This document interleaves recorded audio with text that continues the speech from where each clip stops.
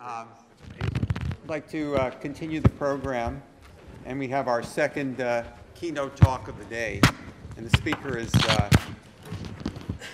is Donald Kohn from UCLA. So Dr. Kohn is the director of the Human Gene and Cell Therapy Program of the David Geffen School of Medicine. He has many years' experience of clinical bone marrow transplantation. He's a board-certified pediatrician. His main areas of research are gene therapy for immune deficiencies and for sickle cell disease. His lab has investigated methods of gene therapy in terms of optimal gene delivery and expression in human hematopoietic stem cells. He has many accomplishments, which I won't recite. He's been involved in investigative INDs for clinical trials of autologous transplant and gene therapy for genetic diseases. And he's also been the past president of the American Society for Cell and Gene Therapy and past president of the Clinical Immunology Society. And he's also been the chair of the NIH Office of Biotechnology Activities Recombinant DNA Advisory Committee. So it's a real honor to have Dr. Kohn with us here today, and please join me in welcoming him.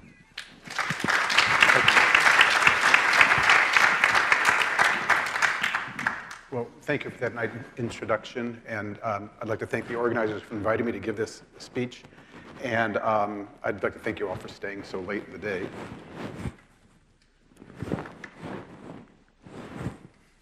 There we go. So this is the outline of what I'll cover. The work that I'm doing is basically autologous hematopoietic stem cell transplant as a way of treating genetic diseases. So I'll give a little background on that, and then I'll talk about 3 of the trials that we're involved with, and the amount that I'll talk about with each will decrease, so they'll go quicker. I'll spend the most time talking about SCID.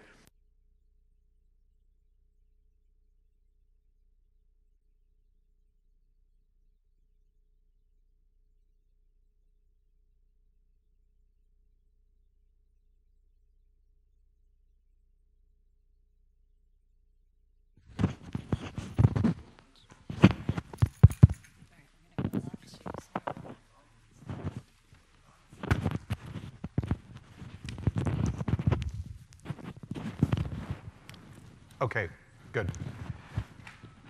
So this is a list of many of the monogenic disorders that affect human blood cell production or function that affect humans, and all of these have been treated successfully with allogeneic stem cell transplant. So basically by doing an oil change, by eliminating a patient's bone marrow stem cells, giving them new ones that are genetically normal, you can replace these defective blood cells, whether they're red cells, lymphocytes, or whatever type of cell they are, and lead to a correction of the disease. And that's sort of happened over the last 3-4 decades. But the main problem with allogeneic stem cell transplant are the immune complications.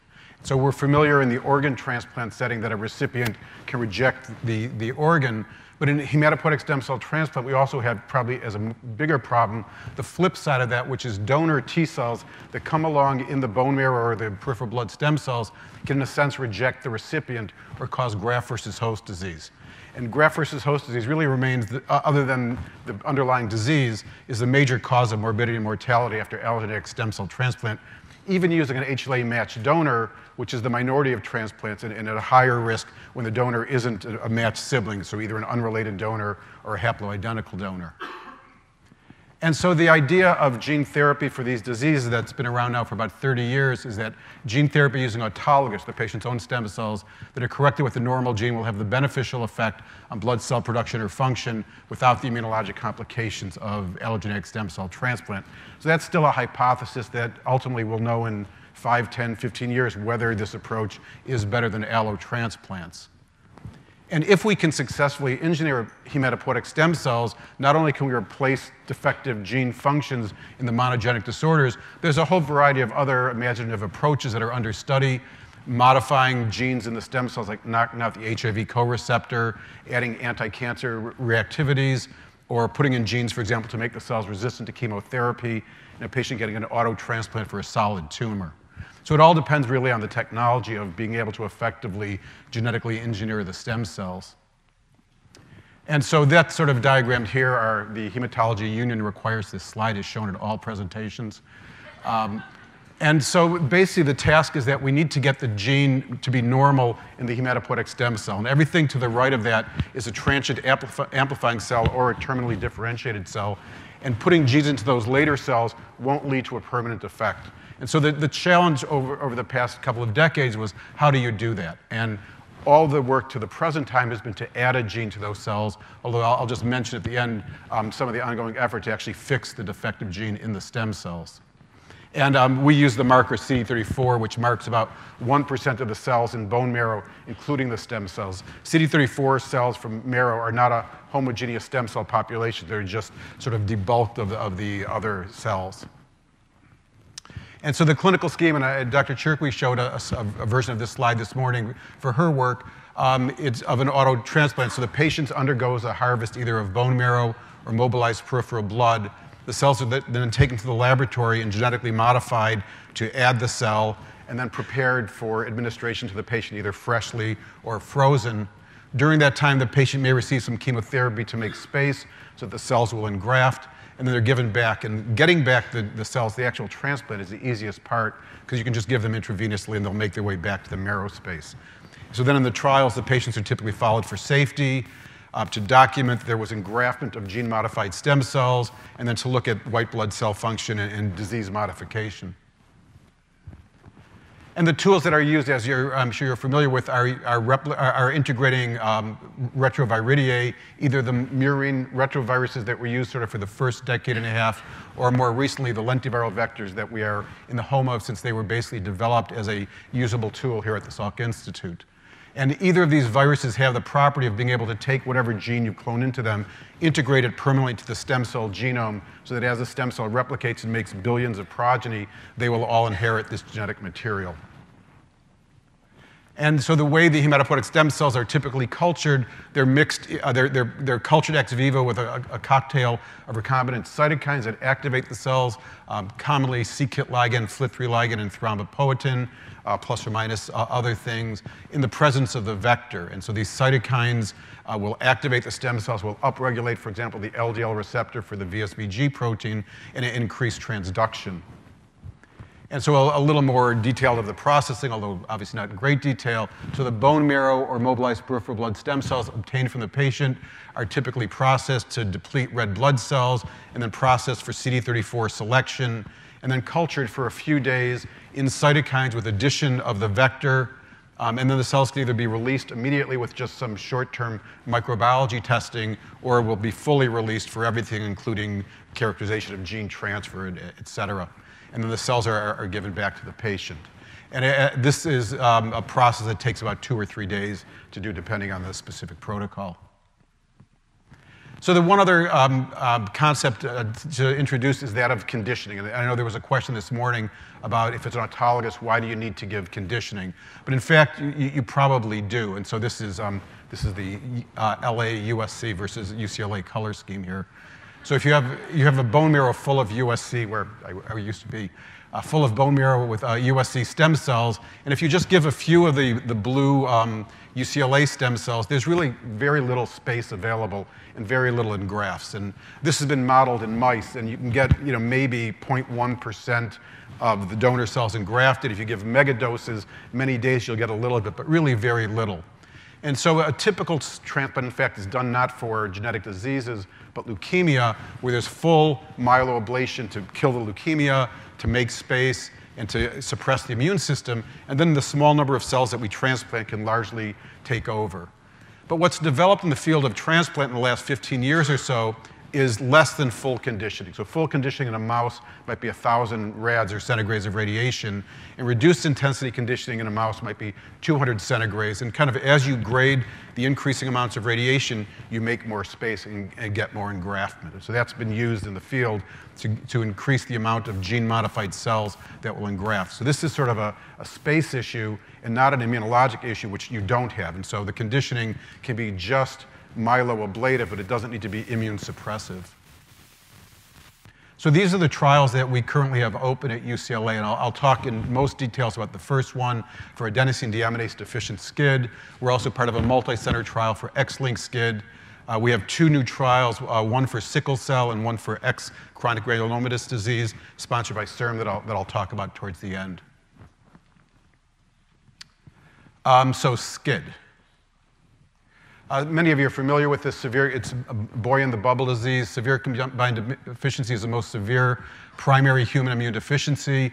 Patients have absent T and B cell function. NK function is present or not, depending on the types of SCID. And in fact, we know of at least 20 different genes that can cause human SCID. They can kind of be grouped into those that are involved in T cell or lymphocyte signaling, those are involved in VDJ recombination, and ADA SCID, which I'll talk about, it sort of stands off by itself as being a defect of a purine metabolic pathway. And it accounts for about 10 to 15% of human SCID. And ADA SCID is the first form of human SCID where the responsible gene was identified and cloned. So it's the first one where gene therapy was considered and approached. And all these forms, independent of genotype, have high early mortality. So for the millennia, all babies born with SCID died of infections in the first few months of life. Now we have curative therapies. So if they are lucky enough to have an HLA-matched sibling, they have a greater than 95% chance of being cured. The few that don't make it are those that don't get diagnosed until they have severe infections. But most of the work has been for the majority of patients that don't have a matched sibling.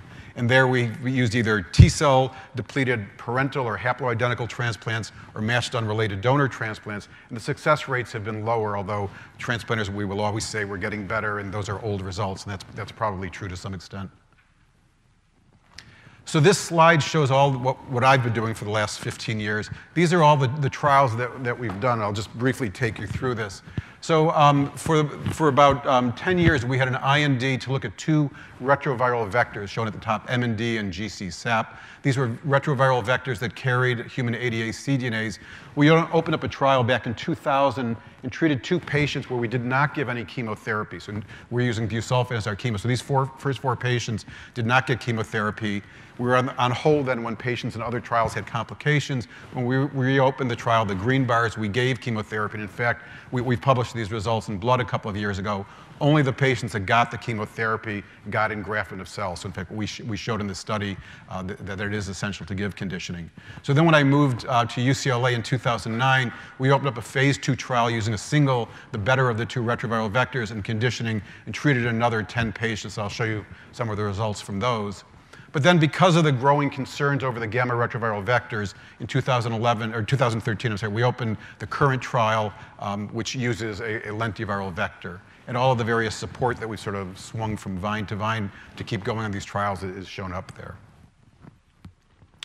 And so the vector that we used in the 2009 to 2012 follow the patient's 2014 study is shown here. So it's a retroviral vector using the myeloproliferative sarcoma virus, LTR, to drive expression of an ADA cDNA.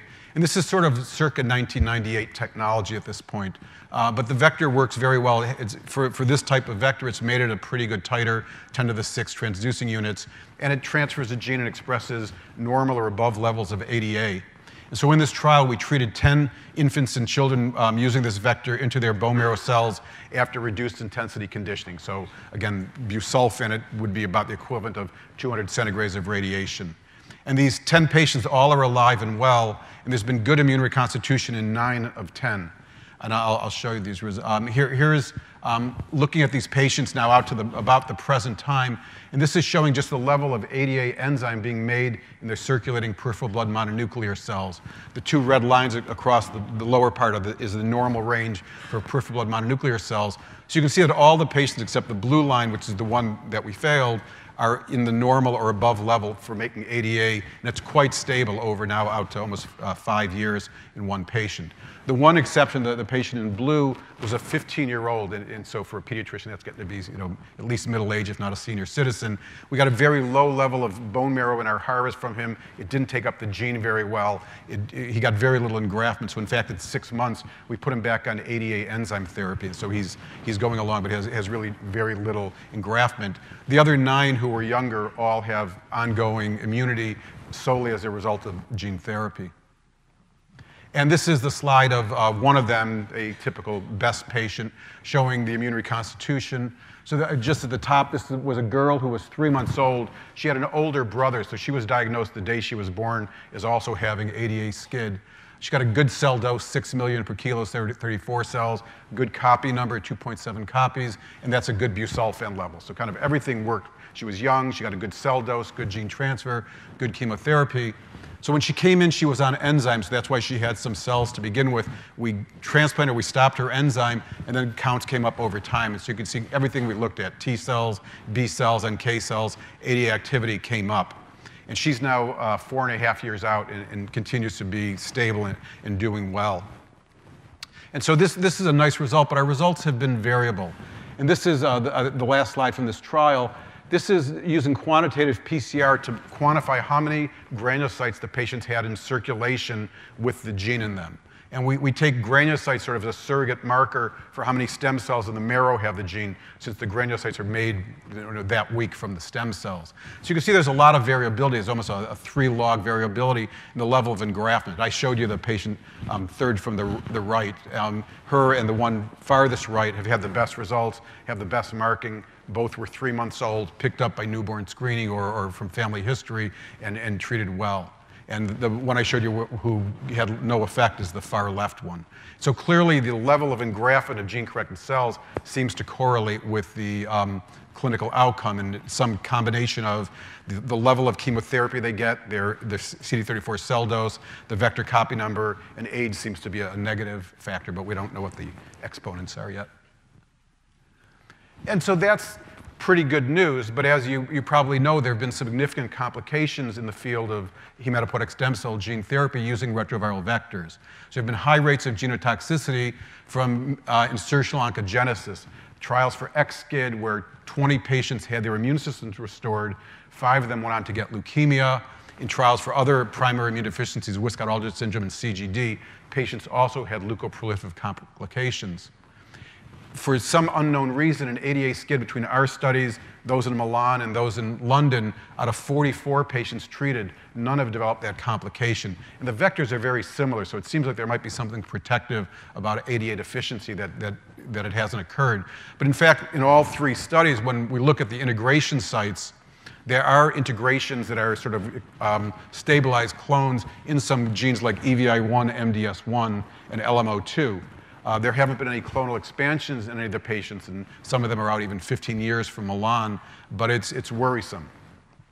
And so about the middle of the last decade, about 2005 or so, the field has really shifted away from the gamma retroviral vectors with the long terminal repeats and their strong enhancers to a second generation of vectors. And they can either be retro or lentes, the key feature being that they don't have enhancer LTRs. They're so-called self-inactivating or SYN vectors.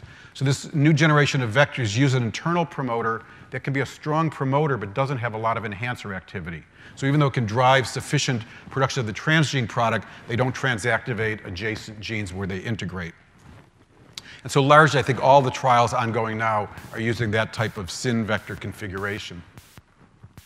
And so we opened up a trial in 2013 using this lentiviral vector. So again, the X's at the ends are meant to indicate the enhancers are deleted for the long terminal repeats. We're using the elongation factor alpha promoter, which like PGK is a pretty strong promoter without a lot of enhancer activity.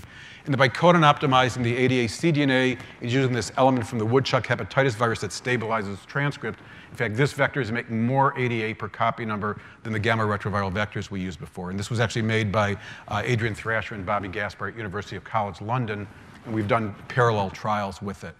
And so this vector, lentiviral vectors in general, can be made to much higher titers and concentrated. So this vector has a titer in clinical preps of 10 to the 9th, and we use it at 10 to the 7th. So we're just putting 1% by volume into the cell, so they don't mind it at all. It works very well, and I'll show you a little transfer data. And so we opened up this trial in 2013 for patients with ADA SCID lacking donors in relatively good shape with primary endpoints of safety, secondary endpoints of gene marking and immune reconstitution. And to the present time, we've enrolled, we actually just did a 15th patient a few weeks ago. So we've treated 15 patients under this study. Those in yellow were patients treated at a year of age or under. California and other states have started doing screening in newborns for SCID. So more and more we're picking up the patients when they're young and young, like 2-3 weeks of age, and completely asymptomatic and free of infections, which is probably a major factor in improving survival. And this, in fact, is a survival pooling our data and the University College London data. I showed this yesterday at the Cancer Center at UCLA, and so you've probably never seen a Kaplan-Meier curve like this. So we basically, all the patients are surviving to the present time. And 29 out of 30 have remained off other therapy. One patient in the London series got a very small cell dose and ultimately needed to go back on PEG-ADA enzyme therapy. And we have no graft versus host disease. None of the patients have developed opportunistic infection. There have been no insertional oncogenesis. This is data just showing how nicely these vectors transfer genes into human hematopoietic stem cells. So each dot represents the graft given to one of these patients. We're looking at the copy number of the vector in the cells versus the ADA activity. And we're aiming to have between about 1 and 7 copies per cell. So we basically hit the mark in every patient we've made cells for. And this is then, again, some outcome in this series of patients looking at ADA activity. The scale's actually expanded because they're making more ADA. And even in this case, the worst performing patient 502, the red circles, was a 4-year-old. She's even making ADA above the normal level. And these are the lymphocyte numbers in this series of patients. So again, once we stop enzyme, the counts come down, but everyone's come up into a satisfactory range. Patient 507 is the purple line that drops. Went on steroids for an unrelated reason and knocked her lymphocyte counts down. But basically, everyone's having nice immune reconstitution. And in fact, all the patients remain off the enzyme therapy that they came in on. And of the 8 that are beyond 1 year, 6 of them we've been able to stop IVIG. So restoring B cell function is the highest threshold for immune reconstitution. So we've gotten, at least in the first 8, 6 of them off IVIG at this time. And then this is, again, the gene marking in granulocytes. So I showed you the graph on the left before from the retro trial. And so you can see just visually, they were getting much more consistent engraftment of gene-containing cells with the lentiviral vector. And so, in fact, we think that this could be a product, and so we're working towards bringing this to market. We've applied for orphan drug designation, which was granted a year ago, and then just recently we got breakthrough therapy designation, which allows us to work more closely with the FDA to move this forward, since we are clueless academics. So that's where we are with the ADA work. So that's obviously the most mature. We've been working on that for a long time. Let me tell you now about the work that we've been doing for sickle cell disease. This is newer. This is basically 8 years of work, completely funded and supported by CIRM. I won't go through background on sickle cell disease. I'll just cut to what we're doing. And so for this study, we're using a lentiviral vector that has a much more complex payload. So the 881 was a little promoter, a little cDNA. This is a complex beta globin gene with exons, introns, upstream, downstream, flanking region, and locus control elements. And this is the configuration of the gene that's been shown in transgenics now 20, 30 years ago to be needed to get high-level erythroid-specific expression. And it had been basically that cassette did not stay intact in gamma retroviral vectors. Michelle Sadelain first showed that if you put it into a lentiviral vector, it would be carried intact. And what's novel about ours, this was developed by Tim Towns at University of Alabama. The beta globin coding region has 3 amino acid substitutions that confer on it the anti-sickling properties of fetal or gamma globin. And so primarily the threonine 87 to glutamine change is one of the amino acids in gamma globin that's a key factor in it preventing aggregation of HbS molecules.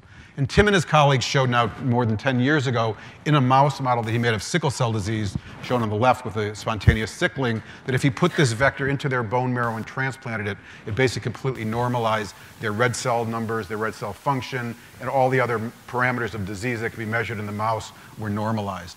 And then he really stopped working on this as he's turned more towards homologous recombination. And so when CIRM first offered their disease team grants, we said this is the time to jump into this field.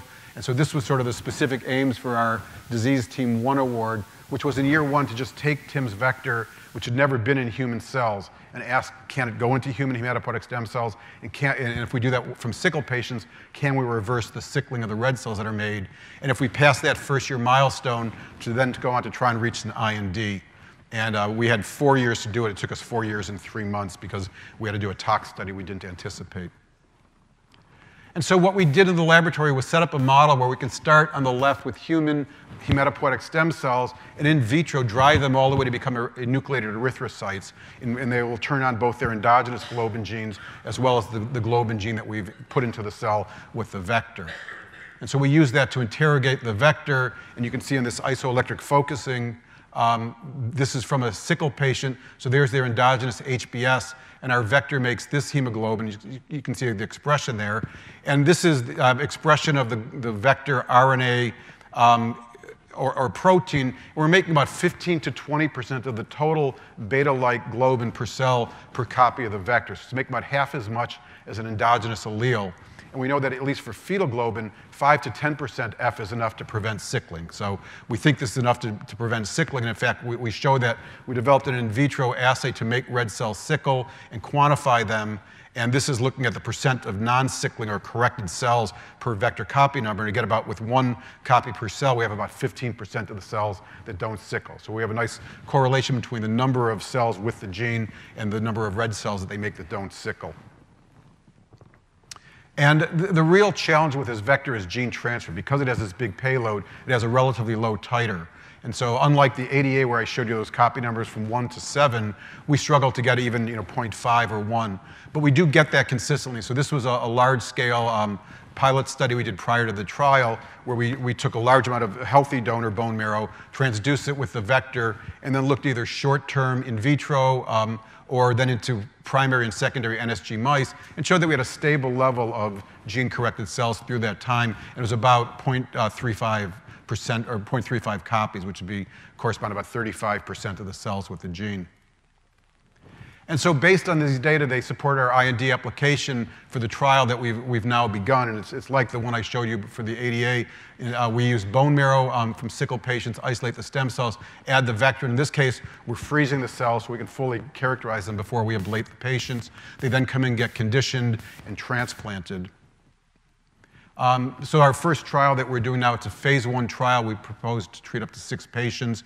And although I'm a pediatrician, we decided that for a first in man, it should be adults with severe sickle cell disease who don't have a matched sibling or matched unrelated donor. And we have a whole list of very specific organ function and disease severity criteria the patients need to meet. And this is just how we set up to organize the study. So it's being done at UCLA by the Adult Transplant Service, and Gary Schiller is the PI for the trial.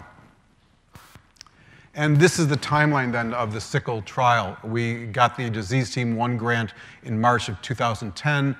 We did all the pre-IND work, and then we went through the regulatory gauntlet, the RAC, the IRB, the Biosafety, Data Safety Monitoring Board to IND.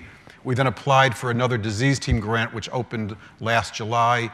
We then had the clinical grade vector made at Indiana University Vector Production Facility. And then we have now enrolled a first subject. We actually did 2 bone marrow harvests. So we harvested her marrow in March and made half the product. And then in July, I made the second half. And she was transplanted 11 or 12 days ago. And I'll just show you that so far. So she received the full planned busulfan. Again, this would be more like 1,000 rads in a mouse rather than the lower dose that we're using the ADA SCID patients, 16 doses.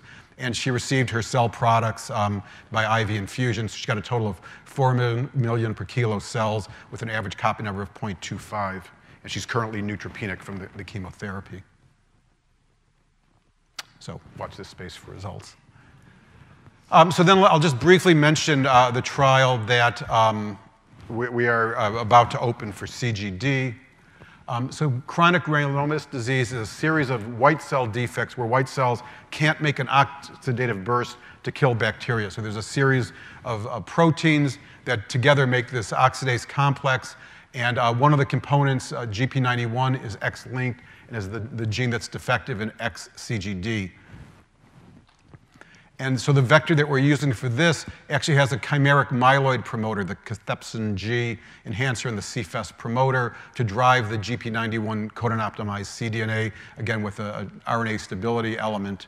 And this vector expresses very nicely. In fact, in mouse models, when you put it into stem cells, you see progressive expression with myeloid differentiation. And then this is just a study putting it into cells from a CGD patient. And the normal control is this red bar showing expression. The green is the expression from the vector. So it's single copy. It's a little less than normal, but even small amounts of this protein are enough to normalize oxidase function.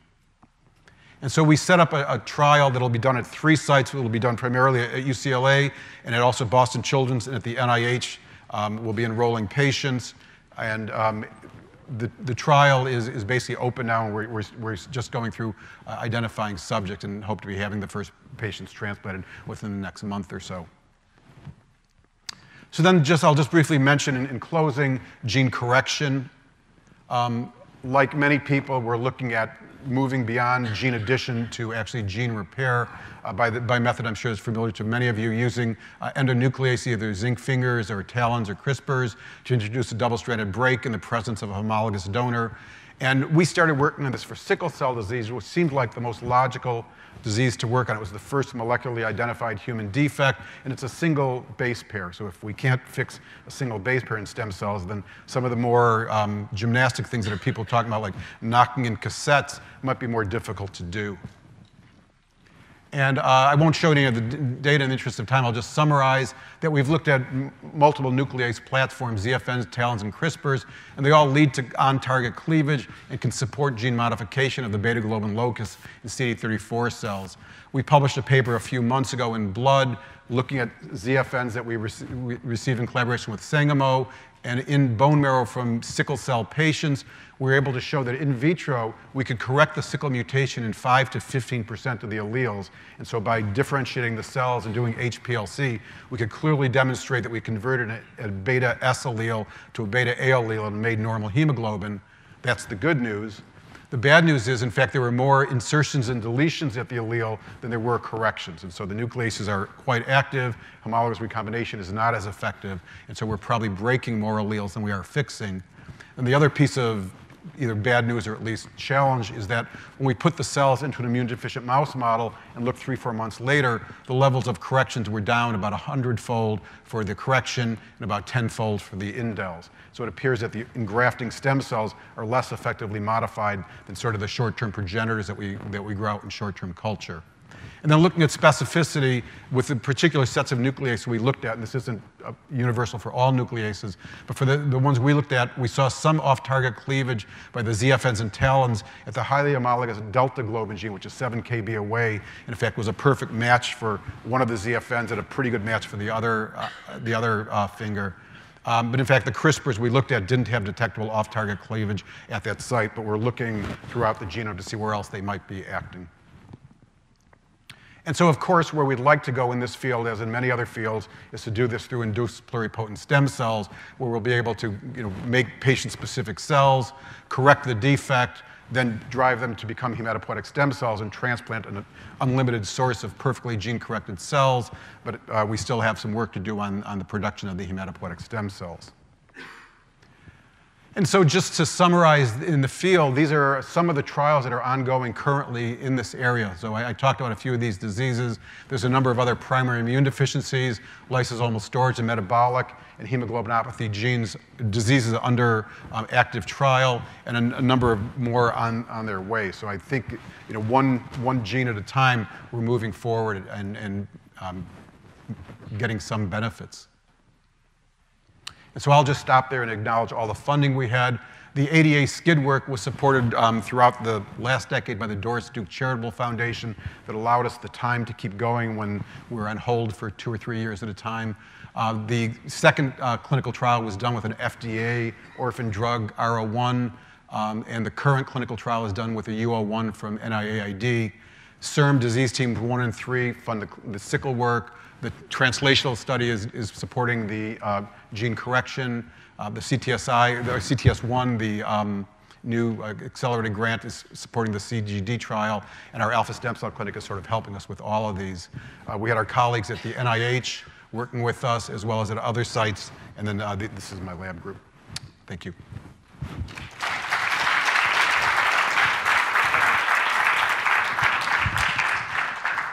So thanks very much.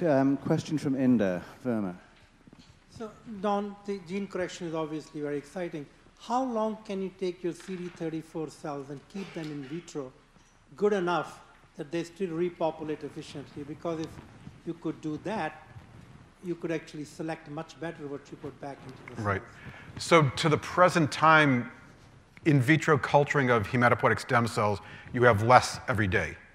And there are multiple papers that claim to have a compound or a way of expanding them, but then the next paper knocks down the previous one, and that's only expanding progenitors. Ours is expanding stem cells till the next one comes along. So I think to the present time, no one has usefully, clinically expanded hematopoietic stem cells. So in general, we try to have them in culture the shortest time possible, which doesn't allow selection. And so with the gene correction, we think some of the major problem with the stem cells is toxicity. And so we're losing some of the early stem cells. They're most sensitive to the electroporation with oligonucleotides and messenger RNA. All right.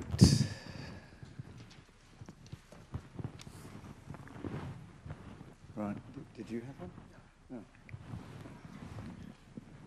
Don, maybe you mentioned this, but in the sickle cell case, the patient is not completely depleted, so it's still making its own red cells too that have sickle beta hemoglobin. So what ratio do you need of good to bad red cells? If you so she got what's called fully ablative chemotherapy, but it's not 100%. Maybe 97, 98, but with only 25% of the cells modified, she's going to have a significant number of cells that aren't gene modified, even from what we put back. So the best information, there are people who have had sibling transplants who wind up with mixed engraftment. And even some with only 10 or 20% of donor engraftment, their red cells are 90 to 100% from the donor because they have a normal lifespan. So that sort of sets a threshold, we think, of 10 to 20% gene-corrected cells. So we think if we can get engraftment of those cells, we might be just there. More would certainly be better.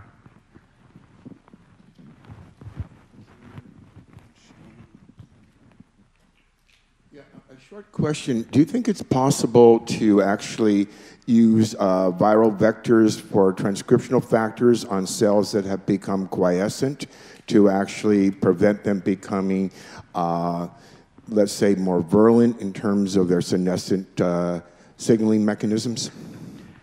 Well, so stably inserting transcription factors into a patient's cells makes me nervous. Just because what you probably want is a short burst of expression and not sustained decades expression like we're trying to get for our deficient genes. So there are certainly other ways to do that transiently.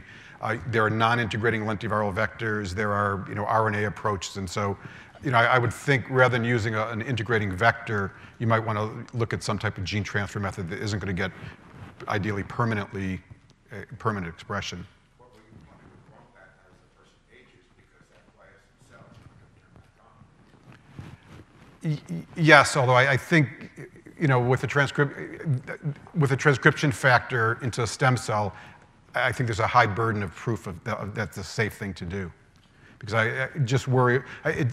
So in the field of gene therapy, these complications I talked about in hematopoietic stem cells really contrast to results with T cells. So there's thousands of people that have gotten gene-modified T cells with no clonal expansion. So I think stem cells are uniquely susceptible to insertional events. And so if you have a little insertional oncogenesis from a vector and a transcription factor that promotes growth, I think that could be a setup for an adverse event. Don, yes. Do you think there is any risk of immunologic rejection of gene-transfected cells? Yes, so that's certainly possible. Obviously, in the SCID setting, it's kind of a best-case scenario because they don't have an immune system to reject it. And so we've talked about that for all the gene products we're putting in.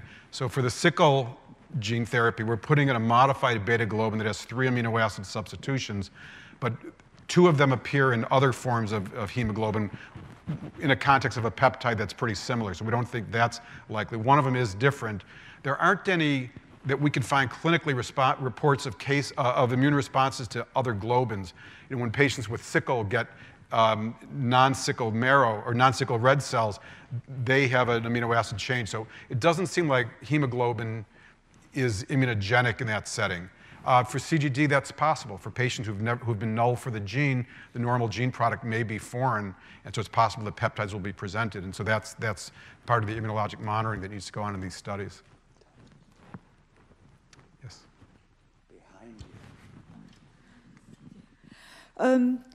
The gene therapy actually use the lentivirus as vector to deliver a gene.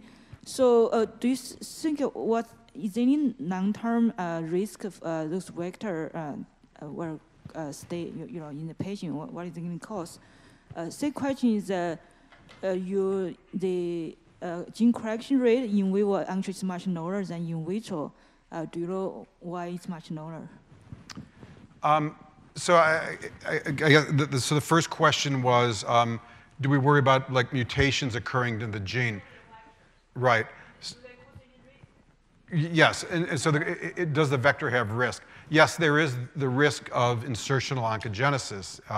We think with the LTR enhancer deleted ones, that risk is much lower. It's probably not zero. There's still a possibility of, and a rare but possibility that you've disrupted tumor suppressor genes by the insertion event.